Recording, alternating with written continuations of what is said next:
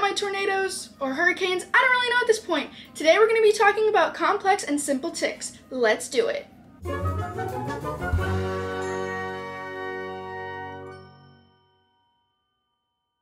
So tics have, many different levels to them. So they can be as simple as eye blinking or as complex as body jerking of your whole body. This leads me to simple tics. Simple tics are tics that just involve one muscle group. These are tics such as blinking, winking, or sniffing. After simple tics comes complex tics. Complex tics use more than one muscle group. Some examples of complex tics are imitating movements, silly expressions, or obscene gestures. These are simple and complex motor tics for you. I know, interesting, right? Don't lie, you learned something today, so you should subscribe. See you in the next one. Bye!